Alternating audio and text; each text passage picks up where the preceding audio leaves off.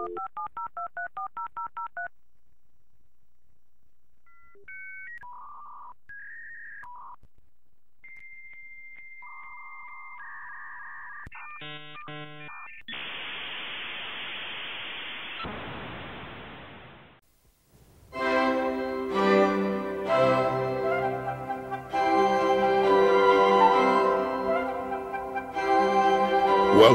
to The Joy of Music, featuring the First Lady of the Organ, Diane Bish, and today bringing you a special presentation, A Musical Journey of Holland.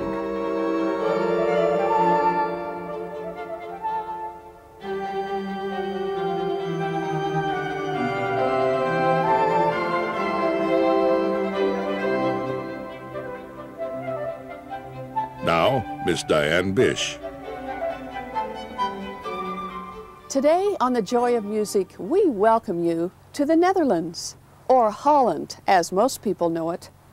A most unusual and unique country, Holland is famous for its windmills, for its tulips, for cheese, for palaces, museums, churches, and of course, for its music. Today on the program, we want you to join us for a musical journey of Holland.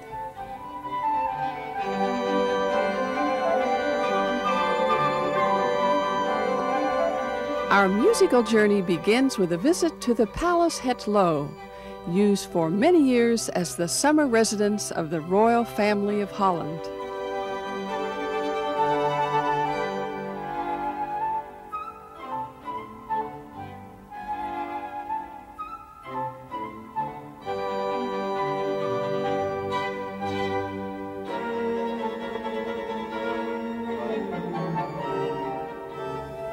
We are standing now in the chapel of the Palace Het Loo. In the chapel, with its plasterwork ceilings divided into 3 sections with maro ornaments, there was originally not only a pulpit, but also an altar of the Anglican service for the English Queen Mary. When Queen Wilhelmina lay in state here in 1962, the very old and historic Bible, which she loved so much, lay upon her coffin. Marriages were never held here in the chapel, but it was used for confirmation of members of the royal family. Behind me stands the chapel organ. Built in the 18th century, it was first placed on the floor of the chapel, but then moved to the balcony. The tones of the organ are small but exquisite, and we are very fortunate because this is the first time this instrument has been televised.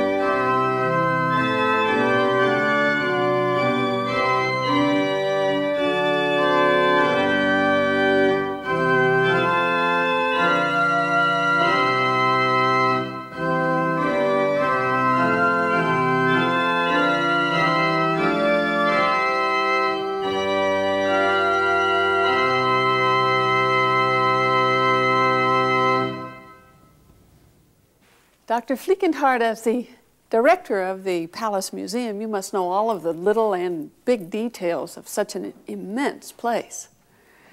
How did it come to be and why was it built? It was built in the latest part of the 17th century by William III when he was our stadtholder, and later on he became King of Great Britain. It was first smaller than it now is because he enlarged the house when he became king because he needed more space for his court. And now it is used as not the home or not a hunting place, but a museum. Is that true? Now it's a museum, yes. It was restored 2 years ago after 14 years of 7 years of preparation and 7 years of restoration. And it is now a museum where you can see the relation for centuries between the royal family, the stadtholder family, and the Netherlands. Who was the last queen to use this palace? The last queen was Queen Wilhelmina, who was a very important figure for our nation in the last World War. Mm-hmm. And she died here too after she abdicated in 1948, and she gave over the throne to her daughter, Princess Juliana. And then she died here in 1962, and later on the house was used by her granddaughter, Princess Margaret. And she moved out 10 years ago, more or less, and then the house was free for restoration. Thank you so much, Dr. Fliekendhart, for all of your wonderful information and gracious hospitality to us here at the Palace. You are most welcome.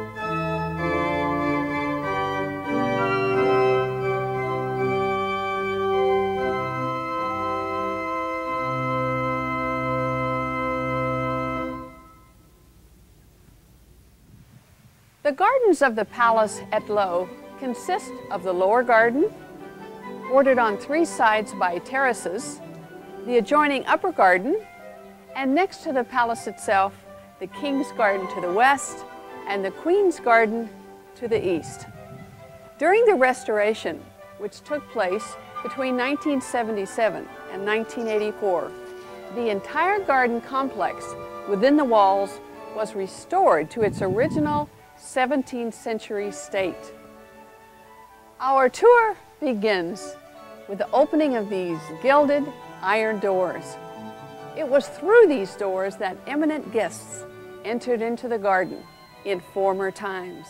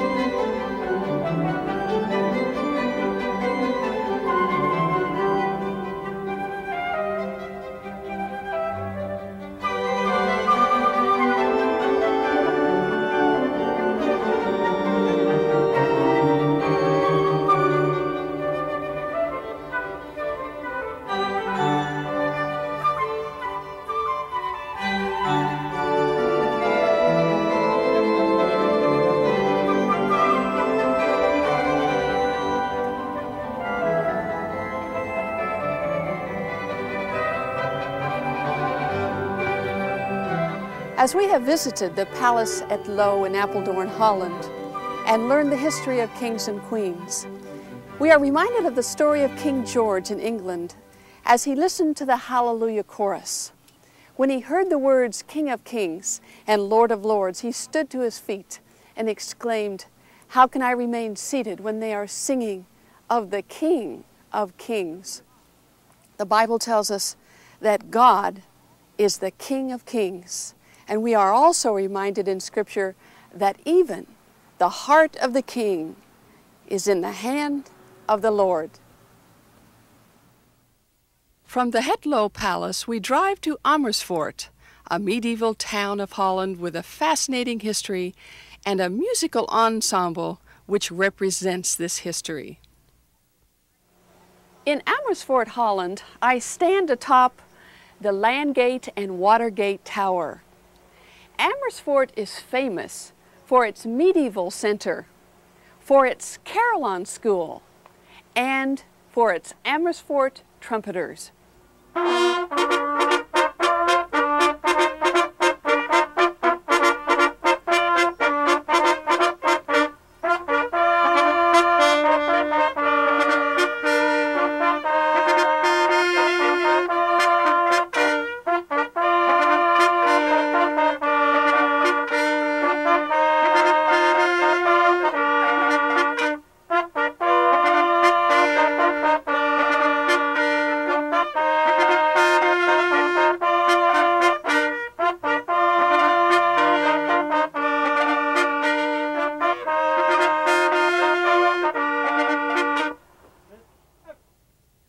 Traveling west toward the sea in our musical journey, we arrive in the ancient town of Haarlem, with its many waterways, ancient building facades, and famous churches and museums.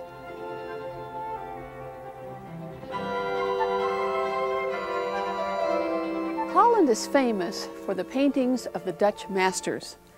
One of the outstanding museums of these exquisite paintings is the Frans Hals Museum in Haarlem, Holland.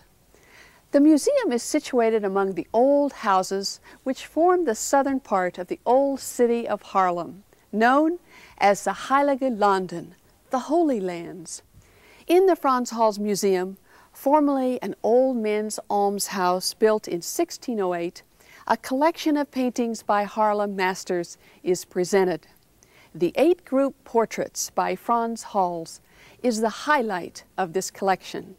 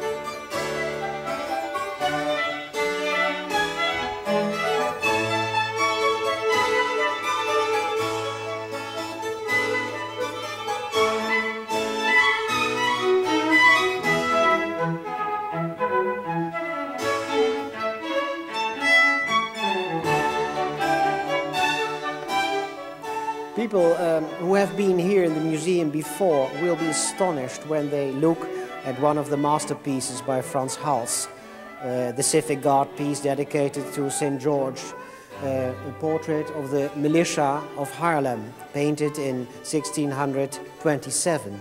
And why will they be astonished? That is, it is recently cleaned, the painting, And we have restoration department in the museum where all the 5 pieces, specific art pieces by Frans Hals, were cleaned. And we are very happy to be able to restore these beautiful paintings by Frans Hals, because in some years ago they were in quite a dreadful state, very yellow, and all the damages done by the last centuries were very visible.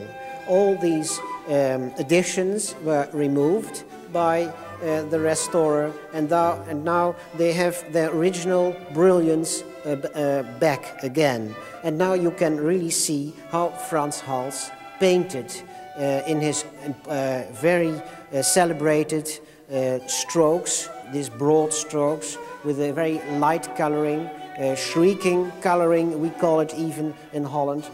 Hals got a completely new style, imported perhaps from the southern Netherlands, and he got no school. But there is one thing that the Impressionist painting in France in the 19th century got very inspiration by his paintings, and that is why many people abroad come to Haarlem and visit these masterpieces by Frans Hals.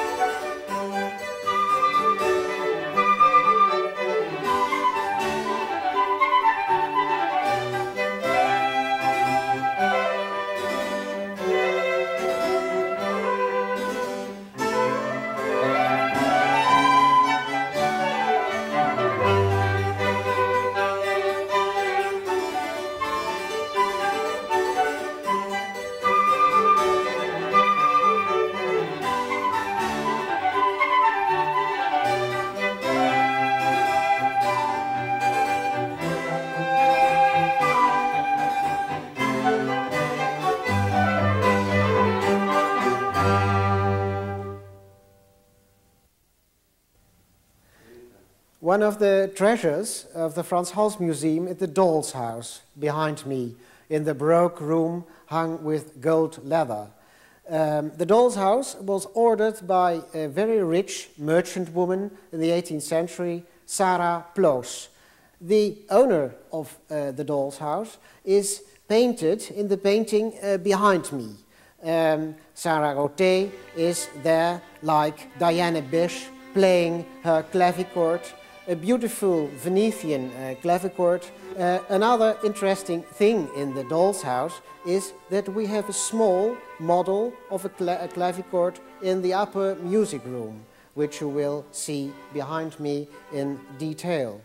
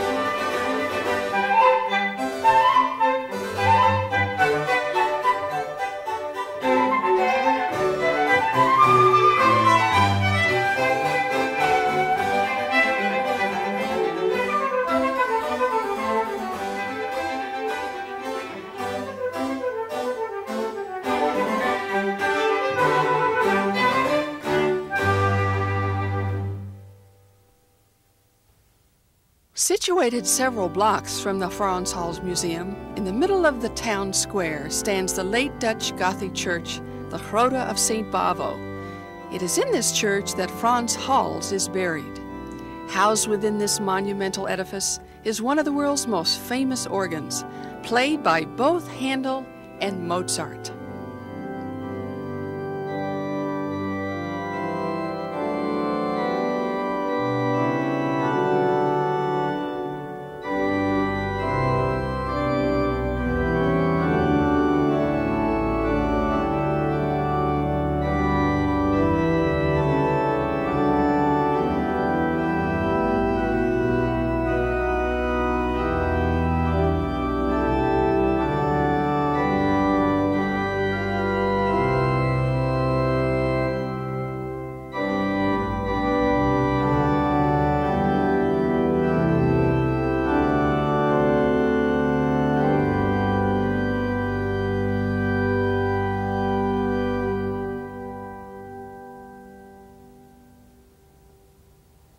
Sing to the Lord a new song. Sing to the Lord, all the earth. Sing to the Lord, praise His name, proclaim His salvation day after day.